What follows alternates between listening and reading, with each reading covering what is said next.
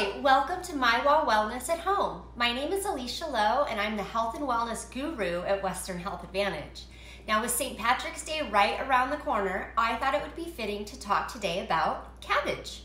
A little history first though. Cabbage has been popular in Ireland since before the 17th century. Not only does it grow quite well in that geographical location, it's also very inexpensive. But cabbage really came onto the scene and became more of a staple in the mid-1800s when the Great Potato Famine swept across Europe and devastated Ireland's potato crops. Most rural farmers who depended on their potato crops had to turn to cabbage alone for sustenance and to pay their rent.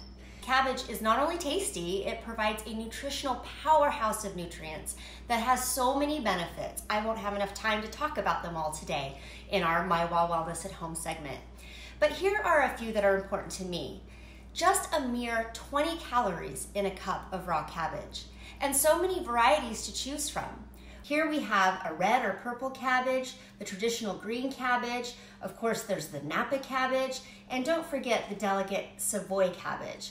Other vegetables in the cruciferae family, also known as cruciferous vegetables, include broccoli, Brussels sprouts, cauliflower, and radishes, to name a few. Packed with vitamins, minerals, and antioxidants, cabbage literally helps us fight diseases such as heart disease, cancers, and dementia. It also detoxifies the body by pulling impurities from the blood. The compounds in cabbage have powerful anti-inflammatory benefits as well, helping to minimize allergies, joint pain, and skin disorders. Fermented cabbage, such as sauerkraut or kimchi, is a natural probiotic that helps keep our gut health in check.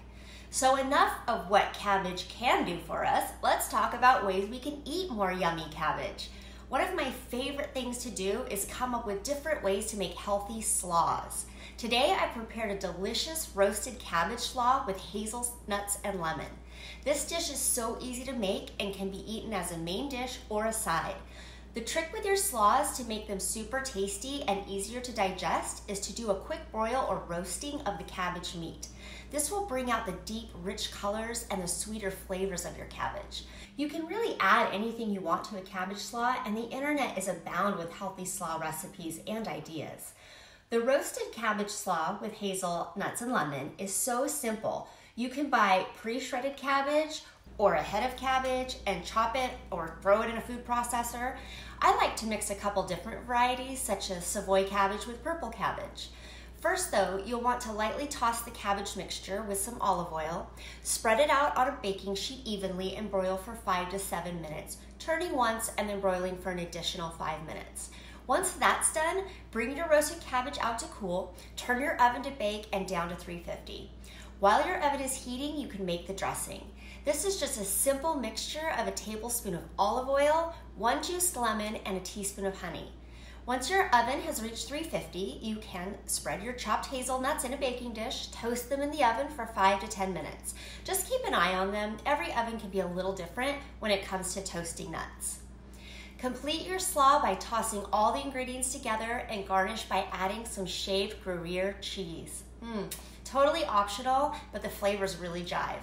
And voila, you have a tasty yet healthy cabbage slaw jam-packed with powerful nutrients.